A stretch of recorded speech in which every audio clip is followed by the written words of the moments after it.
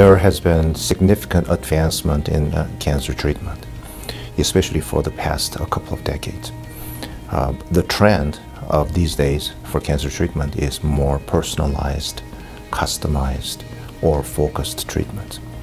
This can be done by biological targeting agents, as you hear from drug development, or it can be done by physical, accurate and precise targeting. Radiosurgery refers to very focused type of radiation that delivers high dose in either one or several treatments.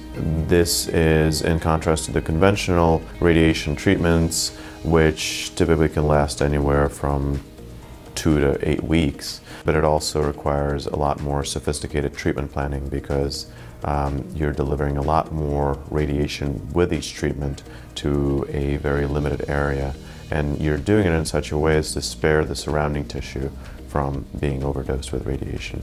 SBRT stands for stereotactic body radiation therapy, and it refers to radiosurgery that's done outside the brain. The Varian Edge system allows us to focus the radiation beam much better than the majority of the existing platforms. Also, it has new functions that give us a capability to monitor patient motion, including respiratory motion during treatment, and adjust our targeting accordingly.